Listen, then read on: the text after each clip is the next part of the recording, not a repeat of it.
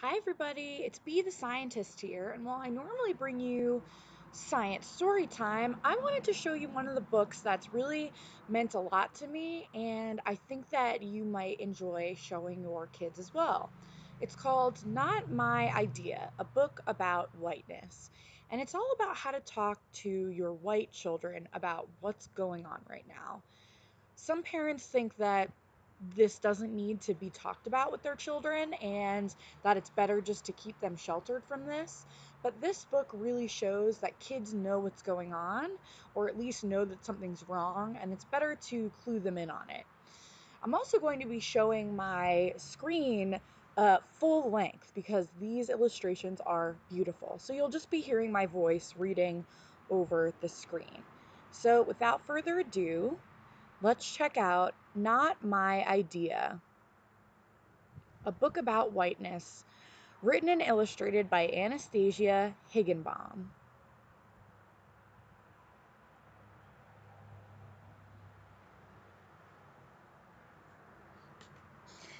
In a 1993 interview, Toni Morrison said about racism in America, "White people have a very, very serious problem, and they should start thinking about what they can do about it," she added. "Take me out of it." Those words landed in me as a direct command. I made this book for my own white sons with help from their teachers and mine. It's dedicated to the Brooklyn Free School where my family was first called upon to engage with whiteness in order to dismantle white supremacy. Deepest thanks to Ben Howard, Rev Angel, Kyoto Williams, Loretta Ross, Anyenwu Uwa, Randy Clancy, and Noleka Anderson Radway.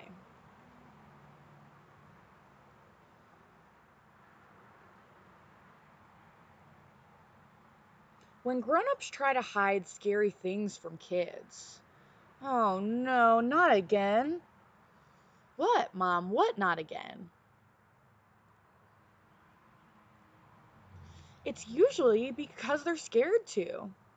Who is that with their hands up, and why is that policeman screaming at him? Bang, bang, bang, bang, bang. They want to bury the truth. You don't need to worry about this. You're safe. Understand? No. Our family is kind to everyone. We don't see color. Deep down, we all know color matters. Skin color makes a difference in how the world sees you and in how you see the world. I want to bring my aunt a gift. This'll only take a minute. It makes a difference in how much trouble seems to find you or let you be.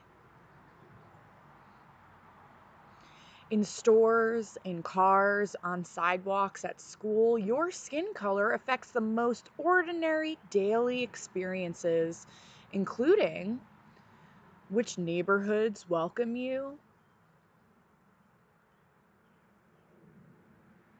So relieved you got here safely. Why wouldn't we? The protests! They're blocking the road. Marchers came to demand justice for the unarmed African American. They demand an end to the killings across the nation, part of a shameful pattern that has claimed the lives, particularly of young men of color. Marchers reference past victims and a video taken by a bystander. You may get the message that racism is happening only to black and brown people. Breaking news: family speaks out on police shooting. Racism is a white person's problem, and we are all caught up in it. Ugh, I can't watch the news. That police officer was just doing his job. Mostly by refusing to look at it. Come away from the TV now. Look, I made your favorite. You can face this. Racial justice. We must step up. Understanding the truth takes courage, especially a painful truth about your own people, your own family. Are you all right? Even people you love may behave in ways that show that they think they are the good ones. Racism was not your idea. You don't need to defend it. You can bring your curiosity to learn about it and see that it is true. I'll be over here if you need me, okay? Our shared history. In the United States of America, white people have committed outrageous crimes against black people for 400 years. All along, every step of the way, people who love justice and love each other have been fighting back. Many white people did things they never should have done. They denied opportunities, they denied housing, and they even denied voting rights. Many other white people failed to see the problem with this. They exploited the love and labor of black women. Yes, ma'am. These choices put wealth and power into white hands, homes, and neighborhoods. Some white people joined the leaders of black liberation, like Angelina Grimke and Sarah Grimke in 1838, abolitionists, suffragists, and sisters. Julian Bond and members of the Student Nonviolent Coordinating Committee in 1963. And liberation means love and freedom. Here's Nina Simone in 1967. Nuns and fellow marchers on the Selma to Montgomery March in 1965. John Lewis and fellow demonstrators kneel in 1962. And here's a more familiar sight of Colin Kaepernick kneeling in 2017. Racism is still happening. It keeps changing and keeps being the same. And yet, just being here, alive in this moment, you have a chance to care about this, to connect. But connecting means opening, and opening sometimes feels like breaking. Our car's parked over here, love. Mom, I don't feel good. Uh-oh, should I pull over? I need to know what's going on. What are you talking about? Why didn't anyone teach me the real history? I do see color. I see yours, mine, and everyone's. You can't hide what's right in front of me. I know that what that police officer did was wrong. Okay, geez, you don't have to yell. Go with your instincts on this one. Racial justice is possible, but only if we're honest with each other and ourselves. I see a playground over there. Want to get some air?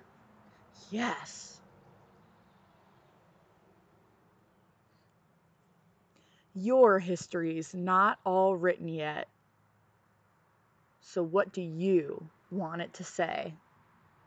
The end. Want to know whose liberation you're fighting for? Your own.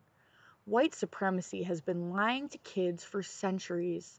White supremacy is pretend, but the consequences are real. The truth is much simpler than dangerous versus not dangerous. Whiteness is a bad deal, and it always was.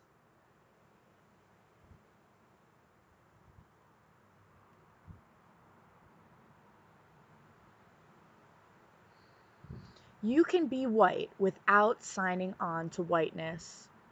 For example, Juliet Hampton Morgan was born in 1914 and died in 1957. She was a white librarian who fought for racial justice in Montgomery, Alabama. When Juliet was riding the bus and the white driver would refuse to pick up a black bus rider, even after he collected their money, Juliet would pull the emergency cord and raise HE double hockey sticks until the driver did his job. This was an act of love for herself and for the community to which she belonged. What she did is called disrupting white supremacy. Grow justice inside yourself like a bean sprout in a milk carton. What if it dies? Just plant it again. Never stop planting justice. A strong internal sense of justice will not fail you, even when a lack of justice in the world does. Innocence is overrated. Knowledge is power. Get some, grow wise, and make history. Wow, what a meaningful story. Beautiful illustrations made from collages. Maybe out of all of the recycled goods that you're reusing and going through in quarantine, you can make something similar about how you feel about this. It's okay to be confused, to feel upset or angry. Maybe you miss your friends and you're not sure how they're feeling. Check in with them, make them a card, and send it out.